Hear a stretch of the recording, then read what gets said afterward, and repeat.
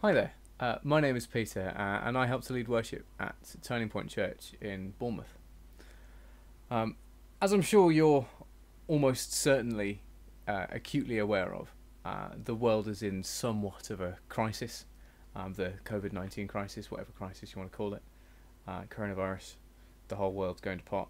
Um, as a result, our church, along with every other church in the UK, and I'm sure across the world as well, we can't meet together physically. Now we are meeting together digitally. We use Zoom, and I'm aware that other churches will be using things like Facebook Live. They'll be live streaming on YouTube, which is great. And it's really important that we as Christians, and my encouragement to you as you're watching, if you're a Christian, if you're someone who usually goes to church, do please still engage with your church. If your church is doing stuff digitally, log in, do it, watch it, engage as much as you can. It is so important as Christians that we continue to engage with our local church. It's important to be connected and committed to our church family. Now, as a result of all the stuff that's going on, I think, well, I know that I'm going to have a lot more time on my hands. I suspect a lot of other people are going to have a lot more time on their hands. So I thought what I would do is I'm going to try to post a video every week that will look something like this. And I'm going to use some of the worship songs that we know and love, as well as some that perhaps you don't know. I'm going to use that as a source of reflection. We'll always be going back to Scripture. But it's important that we engage in worship. Even as we isolate ourselves, it's important that we continue to seek to worship God. And one of the ways that we do that is as we sing. So hopefully this will be helpful to you. And if not, feel free to turn it off. It's entirely up to you. Now, when I was thinking about what would I do? What am I going to do for the first video? It struck me that what we seem to look for and scramble for in times of crisis, not just this crisis, but any crisis, any time of difficulty, we seem to look for hope. When everything goes base over apex, nothing is going right, we always seem to look for somewhere to place our hope. Now, I've found myself placing a great deal of hope in the government. I noticed that when I realised that every day I was putting on the news to watch Boris Johnson and his daily press conference.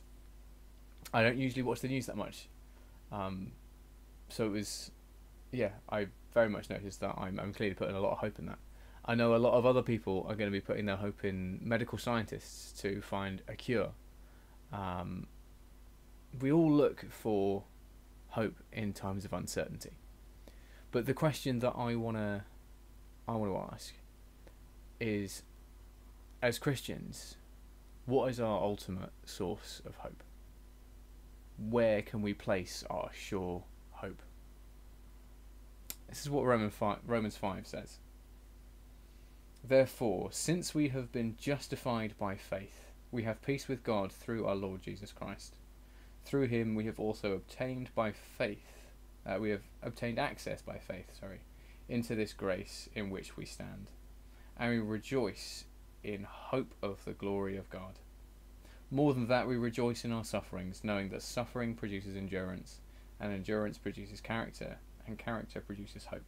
And hope does not put us to shame, because God's love has been poured into our hearts through the Holy Spirit, who has been given to us. Our hope is Christ. In Christ we are justified at the cross. At the cross, Jesus took our sin and declared us righteous. We are counted as righteous. And as we live through the gift of the Holy Spirit, we're being sanctified, we're being made holy, we're being made more Christ-like. And we rejoice in the hope of glory. One day, we will be glorified. One day we will be the people that God created us to be. God will finish the work he started in us. So what difference does that make to us now as we face a global crisis? And while we don't know what's going to happen, we don't know how this is going to work out.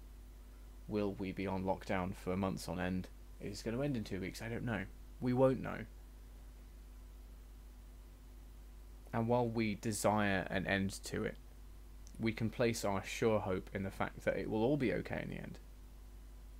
Because ultimately, what matters most is that at the end of it all, we will be with God.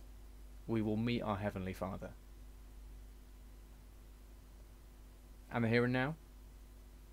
More than that, we rejoice in our sufferings, knowing that suffering produces endurance, and endurance produces character, and character produces hope.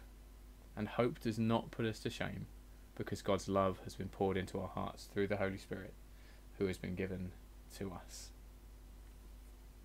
So I'm going to lead us through in Christ alone. Feel free to worship where you are. Don't be afraid if you're sat on the toilet, if you're sat in your lounge doing a bit of cooking in the kitchen. Worship where you are. Let's sing together.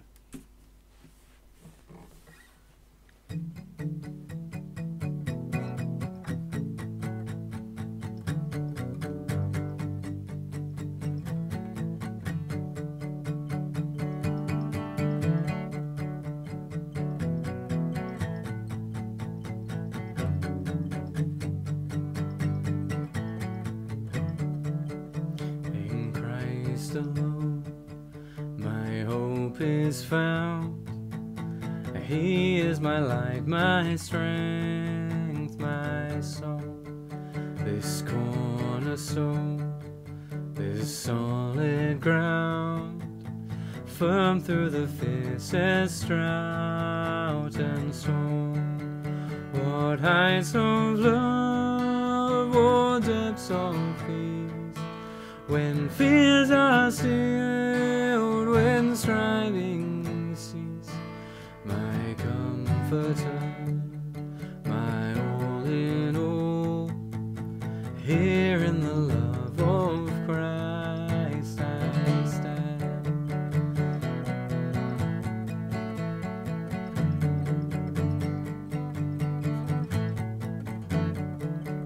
In Christ alone, who took on flesh, fullness of God in helpless babe, this gift of love and righteousness, scorned by the ones he came to save, till on that cross as Jesus died, the wrath of God was satisfied.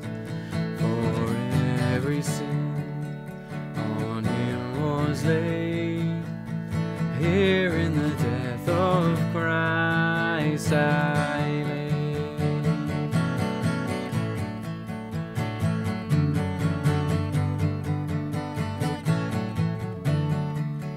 There in the ground his body lay, light of the world by darkness slain, then bursting forth in glorious day, up from the grave he rose again, and as he stands in victory, sin's curse has lost its grip on me, for I am his and he is mine, bought with the precious blood of Christ.